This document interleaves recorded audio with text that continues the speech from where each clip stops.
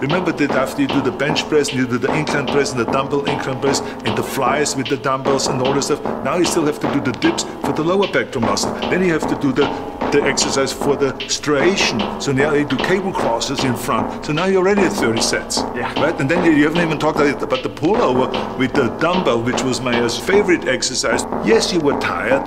Yes, I had to come back for the second workout at night. But so what?